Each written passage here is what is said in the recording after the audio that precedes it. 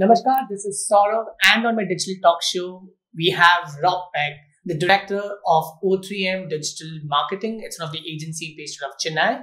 Welcome to my show, Rob. Thank you for having me. Excited to be here. My pleasure. So Rob is one of the Google Adwords expert, and I've been knowing him since quite some time right now in the Chennai market, and he's been doing pretty well. I see his vernacular Tamil advertisements all across. He runs that for his agency. Rob is known for two things, of course, for Google advertisements and his great sense of humor. Are you going to start with a joke, Rob? Oh, I got some jokes. What's the best place to hide a dead body? Second page of Google, that's right. Okay, so, well, let's get started with the questions. Are you game for a digital talk show, Rob? You bet, I'm in. Lovely. So, Rob, my first question to you is, how meaningful is vernacular advertisement in Google AdWords? I see you do a lot of advertisements in Tamil, and any insights that you would like to throw here? Yeah, I mean, I think the regional language ads have been tremendously important to our business and our clients, and most importantly, their customers. India is a very unique place in that just about everyone speaks English online, but it doesn't mean that they like to speak English, right? Everyone has a certain amount of ability, but oftentimes if you're looking to convey sort of an emotional message or really create a connection, that's going to happen in the mother tongue. And then just by nature of us being in Chennai, a lot of that's going to be in Tamil. So we've seen growth in two areas. One is pure vernacular ads. The other one that I personally like a lot is adding a little local flavor or sort of keywords into English language ads. Okay. So both are like a Tanglish. Exactly. Like Tanglish and Hinglish is kind of a way forward is what he's saying in advertisements because it just connects with the local audience very closely.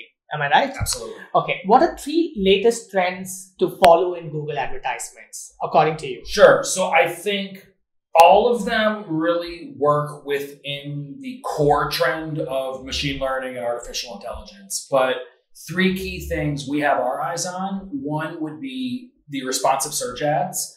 I really like those because essentially you're loading in a bunch of headlines, a bunch of descriptions, and then Google's using its machine language learning ability to put together the best pairs depending on the unique audience. Okay.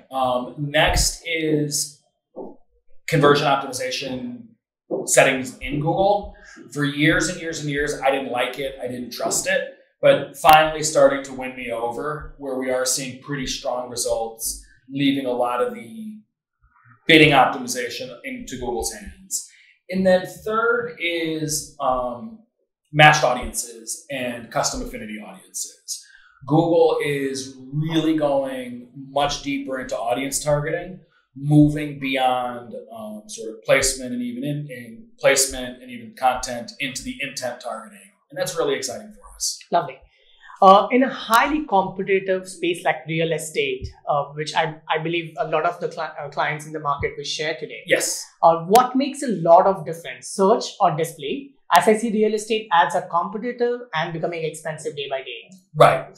So I think, honestly, it depends on the individual project, what's going to work best.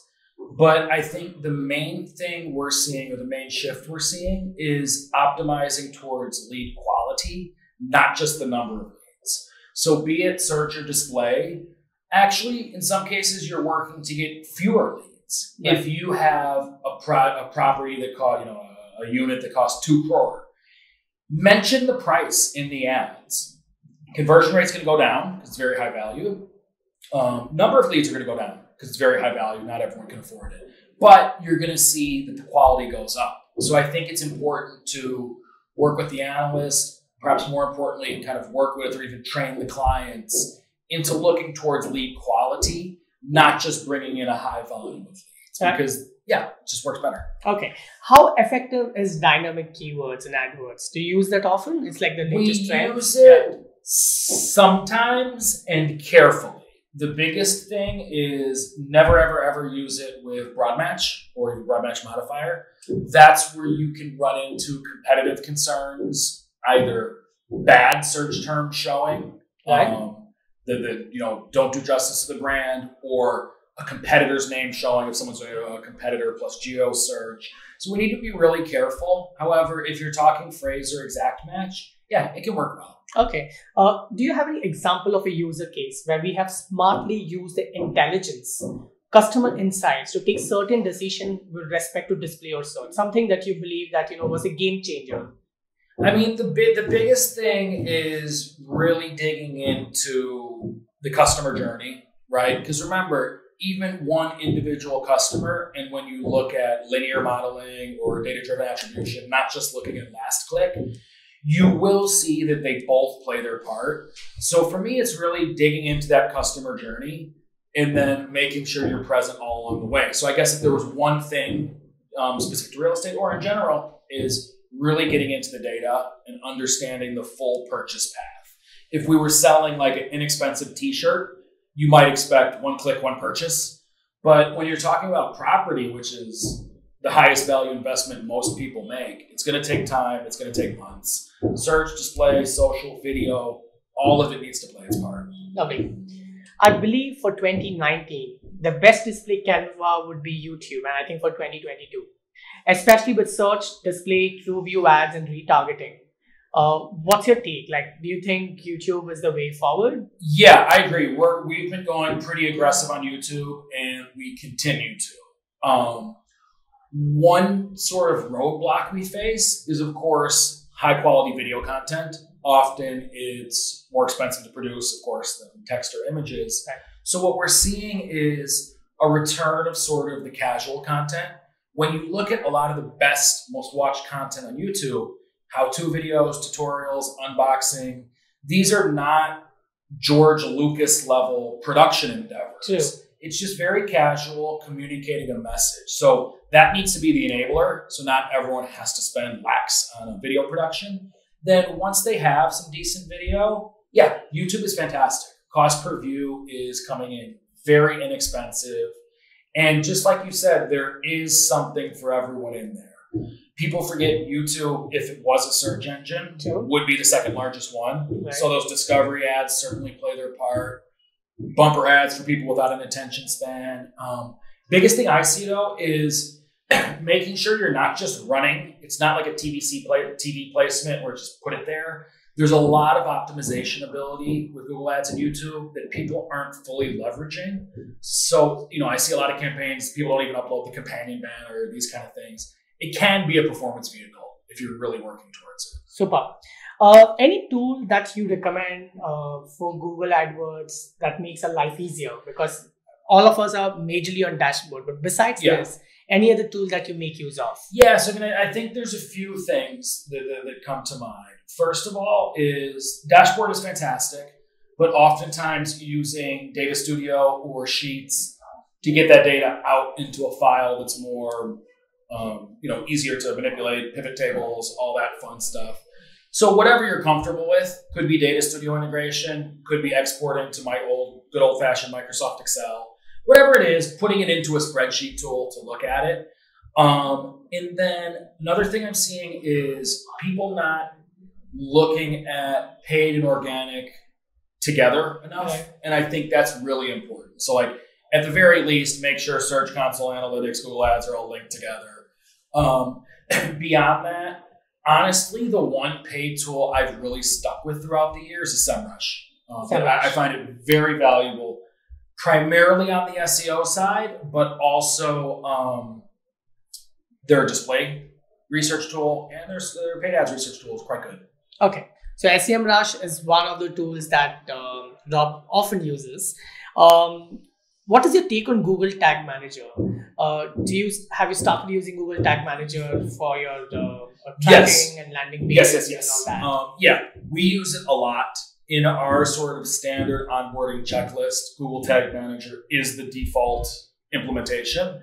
At the very basic value is you need to only bother the web developer once, and then you can place all your codes. So it gets rid of those time delays. The analyst can place his codes, tinker with their codes, and do all that without having to bother the web dev. Then beyond that, it's going very powerful. Where, for example, schema markup you can do through Google Tag Manager these days. A lot of the Google optimized experiments you can do through Tag Manager. So yeah, we're enjoying it and we use it heavily. Okay. And what's your experience with native advertisements? What alternative do you suggest? I'm sure you have tested a lot of things. So, sure. Yeah. What do you think is working really well these For days? India, I really like Columbia, which is Times Internet's sponsored content platform. They own a big chunk of the Indian web. Right. So I think they're a great first place, whereas like Taboola has the higher minimum. Outbrain can work, but I face sort of the limited ability to optimize in the past. Biggest thing for me for native content is, as marketers, we need to shift what we're saying. Like a search ad really should be sort of in your face. This is the price. This is why us. This is why now. This is the USP. Call us, right? Whereas native is going to be more storytelling. So it's not going to be like, best wedding hall in Chennai, rates starting from blah, blah, blah. It's going to be more about discover how our mandapam makes weddings incredible. So we need to be prepared on the creative side for sort of longer form storytelling content. But yeah, it's a powerful tool, especially with the ad blockers coming out. Super. Google Data Studio, what's the importance? Do you think people need to really master that at the moment? Because a lot of Google Adwords specialists do not really understand how Google Data Studio works. Yeah, I mean, I think it's important because it makes, just like we were saying before, it takes the data out of the platform, which again is great, but there is a limited ability to really examine and process the data. So Google Data Studio integrates with Google Ads. It makes it, and analytics and the other things, and makes it very easy to do so. So I think it's a great tool. However, if someone is more comfortable in Excel for whatever reason, just sort of old habits die hard, use that, because whatever's going to enable you to find the most actionable insights, use that. I think the future would be Data Studio because of the integration, hosted on the cloud and all these things. But wherever you can mine the data the best, do that. Okay. What does an effective advertisement copy comprise of? The best case that you do. So I think, this goes back to traditional advertising. At the very least, be it like a physical sales meeting or just, small, simple search ad, I think you need to communicate why this, why us, and why now. So, why this, why us, and why now. So like, why this? Do you need the product? It's raining, you need an umbrella so you stay dry. Why us? Why do you need to buy our umbrella? And why now, to create that sense of urgency? So I think if you capture those three, it should be a good ad. Extensions are lifelines. Which one has best worked for you? So we do a lot in the SMB space. These are a lot of local search-driven businesses. So I would have to go with location extensions. Location extensions. Yes. Okay. Getting that proper GMB map linked to your Google Ads can be very powerful. The other thing is, out of all of them, that helps measure the most incremental conversions, because then you can start looking at map clicks and these kind of things. Right. Can Google My Business page be the alternative for landing pages and websites today? For some strange reason, the Google My Business created websites don't support Google Analytics right now. If that was fixed, I think so. Because remember, when you're creating your GMB listing, if you click one extra button, you also get a website out of it. Right. So I think in many cases it can. For local businesses, again, if you're expecting someone to consume video content or purchase high-end fashion or things of that nature, you're going to still need your own website. But for the average sort of come into my shop, come into my restaurant, yeah, Google My Business is great. Now, with that said, people do need to go the extra mile to make sure it's a very complete listing. And then that plus the free website can get you pretty far. Right. Can you share any mistake that you have done in your Google AdWords that has been the biggest mistake? Oh, tons. Yeah, plenty of them. Biggest one, well, I think some of that is structure, and then some of that is actual whoopsies, right? Years ago, in some cases, we would run multiple clients from the same Google Ads account. Again, this is many, many years ago. That makes reporting a mess. That makes transparency a mess. So definitely those sort of things. As far as more tactical mistakes, letting dynamic keyword insertion run away with things, showing competitors' names in your ad. It's happened. I've done it many years ago. Okay, super. That's some honest confessions. One last question to you. What's the best way to go about Google advertisements? Go big bang, high budgets in a month, which I see a lot of brands doing. They are all across YouTube, display, search, crazy visibility because they have a campaign rolling, or have the budget spread over 3 to 5 months. What is the strategy that you would suggest? Right. So I think we all know from the old Aesop's fables, the slow pace wins the race, right? Where oftentimes when people really want that initial bang, I see them quickly fizzling out. Right. Where it's like, this is all we can afford. Let's put it into Google Ads. It better work. That's not the best way to be. We know that campaigns get better over time as you optimize them, as the features come out, all these things. So even to the point when we have a long-term client coming on board, we'll typically start the first month at a third of their expected budget. That gives our analysts the opportunity to explore before there's like tremendously tight CPL and ROI constraints. So it should be an upward trend. Okay. Again, when we see someone start real big, they'll usually fizzle out versus really growing. So you're saying consistently, spend wise, analyze, and then start. Exactly. And then once those metrics are in place, an analyst won't have a problem asking for a much bigger budget. But if a huge budget is forced on them that first day, it can be difficult. All right. I think I've come to the end of the show. Do you want to share anything to the audience at the end? No, just, thank you for listening. We are at the forefront of, specifically in India, one of the fastest growing economies, fastest growing country, fastest growing internet base. So really excited to take part in it. Thank you. Thank you so much, Rob, for being here, Happy for being part of the Inspiring Fridays. Thank you so much for listening to us. Stay tuned. Do not forget to subscribe to my YouTube channel and do follow me on Instagram. Thank you. Goodbye.